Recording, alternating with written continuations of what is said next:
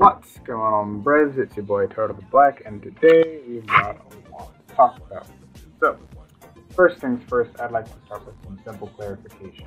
So, in the last video, I said that I wouldn't be using this channel to talk about builds. And then 5 minutes later, I sit here and tell you I'm going to put out a video about a Euphona build. Obviously, I don't really want to contradict myself, so I think the way this is probably going to work is along these lines.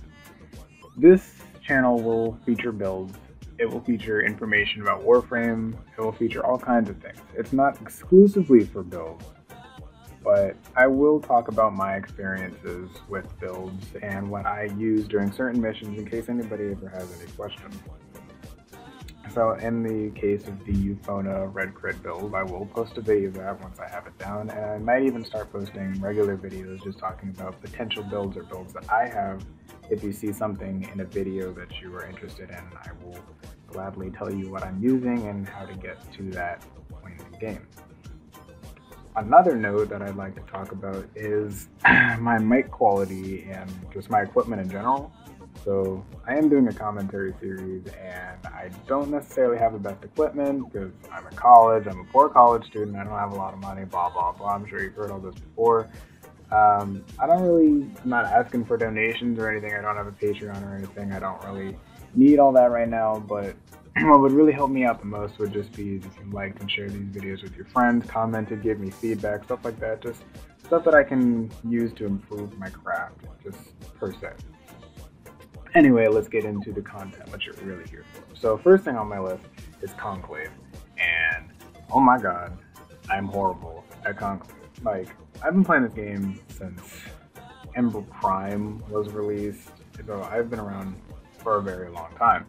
And Conclave back in the day used to just be get your friends, go into a Conclave match and dick around. And Zephyr used to be the queen of that stuff, because you could jump up and not necessarily be like out of the map, but you could be in some pretty inaccessible spots, and people couldn't see you or anything. So if you get a good sniper rifle like the Vective, go up into one of those inaccessible areas and you just snipe your friends and just have a great time with it. Conclave now is a lot more serious, and because they made it an actual like syndicate thing, it's like an actual like game mode now, and it's totally viable. Like if you don't want to do PvE, you could totally hop into a PvP match and just have a ball with it. It's not really my forte, mostly just because I'm not much of a PvPer just in any game, but it is something I want to be able to work towards, because in order to be like a really well-rounded Warframe player, I have to be able to be good on both the PvE and PvP aspects. So I'm going to talk about Conclave. I'm bad at this. I'm really bad at this. I would like to be good, but I'm garbage.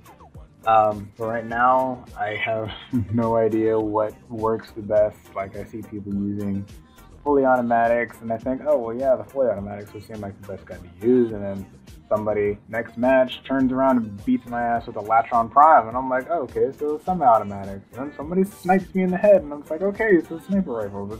It's complicated. I don't know what works.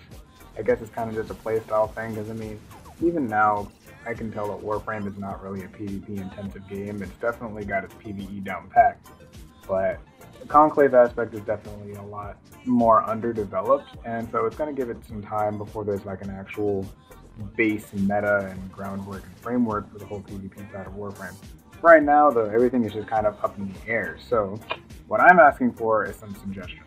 I have no idea what to do. Right now I'm kind of running around with the Sabaris, the Stradivar, and the Tiburon. 3-round burst, a 2-round burst, and a fully automatic / semi-automatic rifle.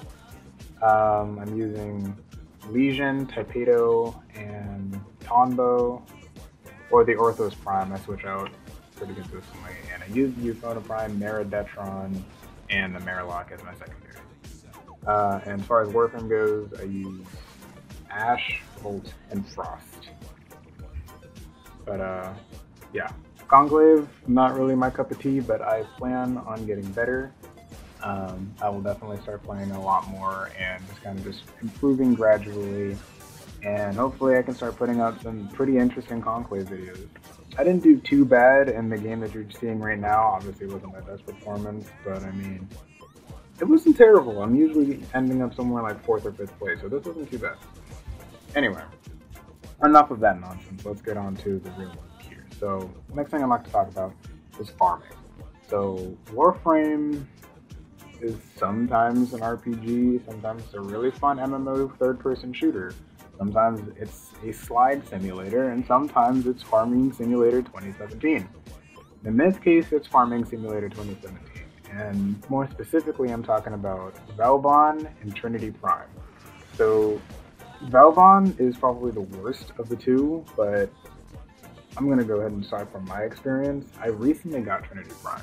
And Trinity Prime has a requirement to get 9,000 cryotic for one of her parts. And I don't know how common cryotic is. Like, I mean, I know you get it from excavation missions and whatnot, but like, I don't know how people would just naturally get 9,000 cryotic. I don't know if people like have banks of this stuff like I do with like nanospores or something.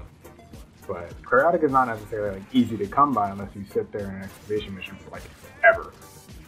And you're sitting there thinking like 9,000 cryotic, that's like 9 excavation missions at 500 cryotic each, which isn't necessarily like difficult, it's just really time consuming. Like, holy hell.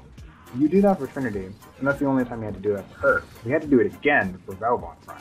And Valbon Prime has another extreme caveat, which is methane extract, which is also known as alertium. You know why? Because you can only get it during alert missions or sometimes when getting all 3 caches in a sabotage mission.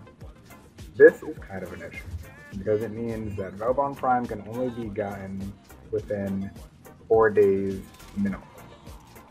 Or is it 5? 5 days minimum. Because you need 20 methane extract in order to craft Valbon Prime. And methane extract only shows up in alert missions 4 times per day at a maximum. So that means only 1 part can be done per day, which is dumb. Wait, hold on. 4 methane, maybe it's 5 methane. Or I think it's 5 methane per part. Don't quote me on that. I'll put up a thing. I'm an idiot. You don't have to tell me. Anyway, that's not important. What is important is methane extract should probably get some kind of more availability, I guess. It's just, it doesn't seem helpful to players to have to wait all day in order to get methane extract, especially like, because people are busy.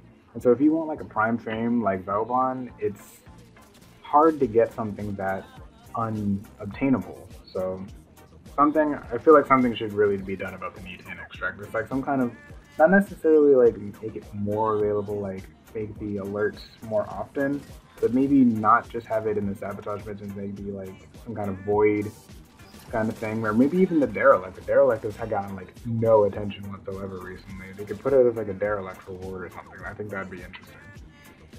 But on the next topic of farming, we're going to talk about the HEMA. So for those of you who know, the HEMA is a clan dojo weapon, and the requirements to start the research for it are ridiculous. Like, I don't know the exact numbers off the top of my head, but I do know that, good God, this gun takes the proportions and blows them out of the water. Like, I run a ghost clan of about 10 people right now because I'm trying to get all of the research done for my clan before I start inviting other people, so that way they don't have to feel obligated to do the work that we have already done. And also, it just keeps the requirements lower, so it's less work for everybody. But the HEMA has requirements for what looks like a mountain clan or a moon clan. Like, it's ridiculous. The proportions are way off. So DE has already made a note about this. They said that they're not going to change it, but they're going to like essentially make the resources necessary to craft the HEMA more available, which I think is an interesting way to go about it. Maybe not the best way in my opinion, but if it makes the resources more available, then that kind of works throughout all guns and all weapons that have the same kind of issue. That being said, the Cyber is another weapon that seems to be a bit of an issue, requiring 30,000 cryotic to build. And I've already talked about how difficult it is to get cryotic, so this is kind of a pain in the ass, especially since I'm trying to get all of the weapons in the game. So that one's going to be a bit of a struggle for me. But let's talk about something a little bit more lighthearted. So there are some new features coming out in Warframe. One of them in particular that I'm very excited for is the new clan, like Hitman-esque police detective work kind of thing that they're coming out with. I think that'll be a great way for clans to get together and really work towards a goal, because a lot of people that I've talked to who are in other clans don't really do a lot of stuff with them. They just kind of play solo or play with randoms. And I think that clans are there for people to like really get together and enjoy time with like-minded people just in a group. And the clan availability is just, it's to allow new players to get some guidance and allow veteran players a chance to get some exclusive weapons or to pass their knowledge down to some newer players, which I think is great. Like, that's what I'm trying to do. I'm a mastery rank 16. I've been playing for 3 years. I'm trying to impart my wisdom onto some newer players or just some people who need some help in the game. I'm trying to do the best that I can to help people improve their experience with a game that I love so much. And I think that this new clan edition is really going to help bring clans closer together. Another new thing they're coming out with fairly soon, hopefully by the end of March, is what I'm calling the melody frame, aka the bard frame, aka the music frame, aka one of the coolest looking frames that they've ever come out with. Now, I'm a bit of an audiophile myself. I love music. I love coming up with music. I used to compose music for my orchestra class. I used to do arrangements. I played cello for 8 years now, going on 9 pretty soon. And this frame looks like one of my favorites. I do have a few concerns though, because I mean, what it seems like is going to be like a lot of AoE kind of stuff, probably buffs and damage dealing things. And I hope that they know kind of just what they're doing, just in the sense that I don't want it to be like a repeat of Banshee. Because Banshee's great on her own, but I mean, sound and music are pretty close. So that's really my only concern with that, and I'm sure DE's got it down. What I'm really excited for though is the fact that we'll be able to compose our own music on this frame and then go into missions and listen to it with our abilities and then just jam out with your friends, which would be really cool with like the Tenno dojos and stuff, and we can all hang out and just play music together. I think that would be really cool, and I'd definitely like to make a video with my clan, just like a song or something that we compose. So next thing I'd love to talk about is the Umbra frame. So obviously people who do know this know that there is Excalibur Umbra available in the Chinese Warframe. However, it is not available in the global Warframe for whatever reason, I guess. And people are actually pretty heated about this. Like, I read a forum the other day where some dude was just going off, like saying that Warframe doesn't give us enough content and the stuff that they promise us never comes out, and people were backing DE up like crazy, and it just goes to show that the community is just really close-knit. But I have to give both parties credence, and my reasoning behind that is Excalibur Umbra and just the Umbra frames in general were teased like a long time ago. Like, I don't know the exact date or anything, and I'm probably not going to look that up because it's not important, but they were teased a while ago. And we haven't heard much of anything on them. Like, there's been no notes, no updates, and nothing really about the Umbra Flame. So it's kind of upsetting and kind of worrying, honestly, because like I'm not sure when they're going to come out. And it seems like a really cool addition, but it also kind of leads to a bunch of other questions. Like, we're going to see Umbra weapons and Umbra Sentinels, Umbra Kubro, Umbra Kavat, stuff like that. Like, there's going to be a lot to this. And that kind of also begs the question, like, is it necessary to have 3 different types of one Warframe? Like, we're going to see Volt Prime, Volt Umbra, and Volt Regular. Like, is that going to be a regular thing now? The next thing I got to worry about is the accessibility. Like, is this going to be the same thing with the Relics, or is it going to be something with the Derelict or the Void? Or are they going to come up with an entirely new system, like a questing system, which I think would be really cool. Like, if you do separate quests to get each individual part for each Umbra. And it doesn't have to be easy. By no means does it have to be easy. But I just think it'd be something really interesting that they could do. They could potentially do a lot of things. What I think would be the coolest idea, however, would be is that if you have the base Warframe, like if you have Volt, for example, you have Volt Prime, and you want to like convert Volt into Volt Umbra, you could go through like a quest to do that, and it would like change based off of the Warframe that you have. And Excalibur would obviously be the first, but I just think that that kind of process would be kind of interesting to do. Something like what they did with the War Within, some kind of cinematic, go through a cave, learn about some new lore and stuff, like the lore behind that frame, or maybe even like go into like the experience of what each frame had during like their first Tenno operator.